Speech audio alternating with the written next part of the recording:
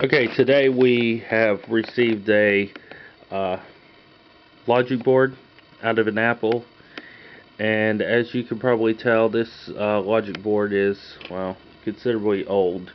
It's actually from I want to say a Color 2. So what we see is that the capacitors, even though they're can-top electrostatics, it appears they've gone bad. We have some things over here, so we're just gonna tighten our zoom up on them, and we can see that those have gone bad. So what we're gonna do is replace all these can tops. Actually, a better shot would be on this one right here. We can actually see the discoloration right there is leakage and such.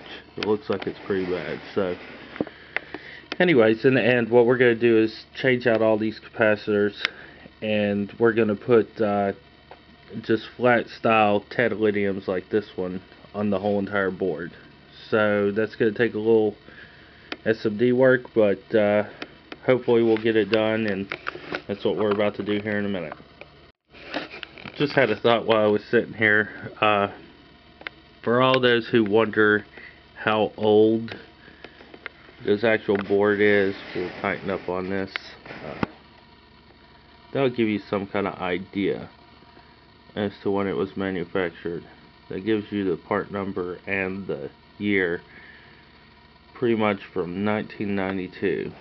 So that'll tell you how long these capacitors have actually ran without failure, and how good they actually were. Old technology is still relevant, and everything is still usable today. So pretty much in this video, all we're doing is taking the radial capacitors that we have right here, electrostatics, and just exchanging them with solid state titaniums.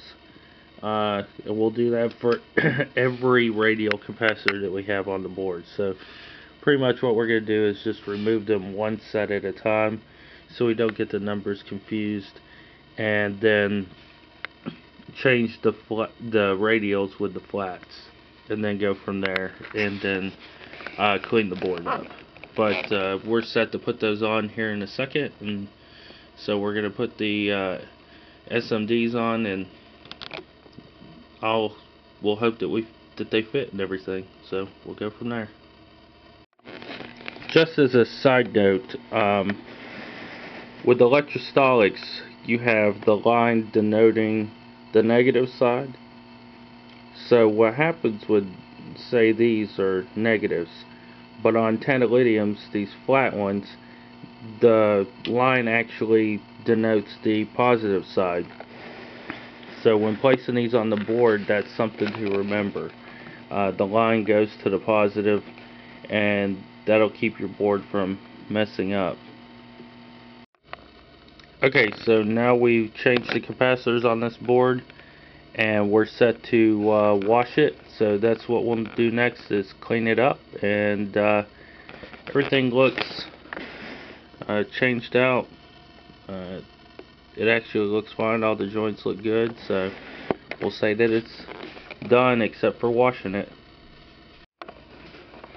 Okay, so now we've finished washing our board, so everything looks perfectly fine. Now the capacitors came off while we were cleaning it up.